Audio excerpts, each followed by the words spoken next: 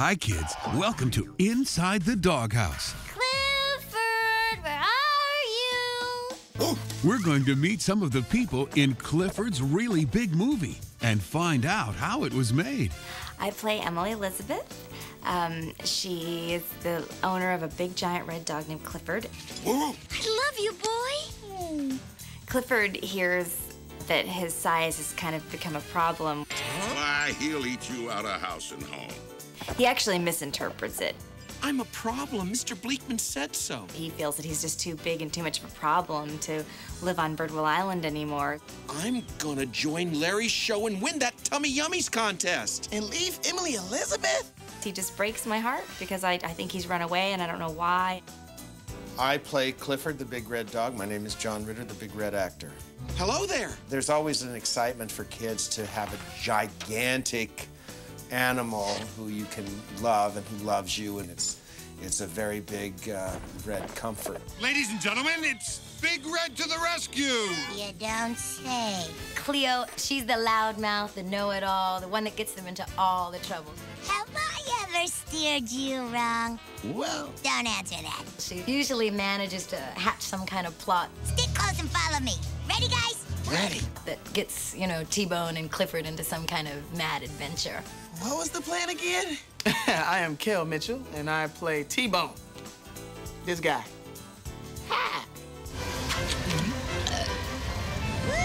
Hi, Clifford. Hey, T. Yes, he is a bulldog, but he is so lovable. He's all about friendship. Loves to have fun. He's so little. T-Bone sound like he should be bigger. T-Bone. But he's T-Bone. That's my cue. You three just watch and learn. Enough. I proudly introduce the star of our show, Shackleford, the high-flying parrot. Shackleford is this fast-talking, very streetwise leader of these animals that they're in this circus. Talented, unique, amazing animals. He basically is the glue that holds his little animal family together. Like I always say, you've got to go with what you got. Shackleford is a ferret of the world. He's been around the block a few more times. Yes, you did okay. We all did okay, but okay is not enough. Okay does not dazzle.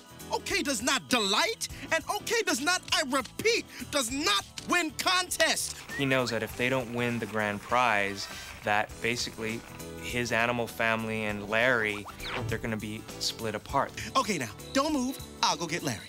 That's Gable Gobble. Gable like Clark, gobble like turkey. I was kind of shocked when they sent me the mock-up of the character. He kind of resembled me.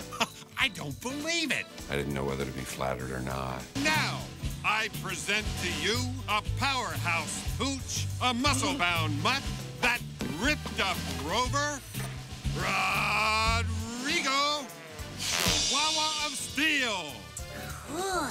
Amazing thing about Chihuahuas, they are very tough. I read the books when I got to the States when I was 14 years old. Don't make fun. It was really fun, because I was learning English. Do not make fun. Oh, you, my little amigo, need to focus on keeping those weights up, up, up, instead of down, down, down. I have two favorite parts of the whole animation process. I would say my first favorite part is the recording. I loved your up, up, up instead of down, down, down. The animation is done after the voices are done, which a lot of people, they don't realize that. What lines would this go in between? Where PT says to you, look, Larry. It's my job as a dialogue director to describe what the action is. Cleo's just said, yeah, Clifford, let's take 5. I kind of orchestrate how the tempo and the rhythms of the actors will be. My fans are waiting. To help the actors visualize what it is that they're going to be doing and what's going on in the story, we bring in all kinds of things. Like we bring in storyboards to show pivotal moments. We bring in storyboards to show what the characters will be moving like. Because some characters, like say Shackleford, sometimes he crawls around on all fours when he's sneaking around, and sometimes he's all walking on his hind legs. Yeah, it's pretty cool. For me, voiceovers are so beautiful because the possibilities of who you can play are limitless. I get to be Cleo the poodle. It's awesome.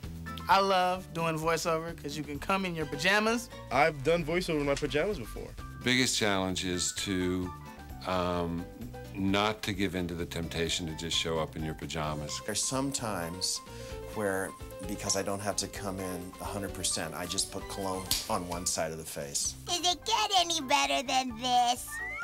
Half the acting, obviously, is done by the actors doing the voice. But then we have to take that voice and then we have to kind of really carve out through drawings, what is the performance here? What is this character really saying? So we end up blocking out the scenes with the animators the way you would block out a scene with an actor. That's just the beginning. The animators start with a series of drawings or storyboards that tell the story. Mary, get me the chief. Next, they add movement to the drawings with just pencils and pens. Mary, get me the chief. Finally, they paint in the color, and we get the really big movie. Mary, will you get me the chief? Watch this. That was really Amazing. They were unbelievable. They were stupendous. They were... Really good. Ooh, you said it, T-Bone. Hey, let's go back and get their autographs. Or we could get them to sign something for us. Great idea. Clifford rubs off on other characters. Other characters learn from Clifford what it means to be good-hearted, what it means to be a real, true friend and help someone out. That's our Clifford. The kids who watch Clifford really come away with some wonderful, sort of images of friendship and loyalty and responsibility. Be the best red dog on your block. Oh, you're my hero, Clifford. I think there is no better character than a big red dog that's soft and fluffy and doesn't make a mess. I sure do love you a whole lot. The end.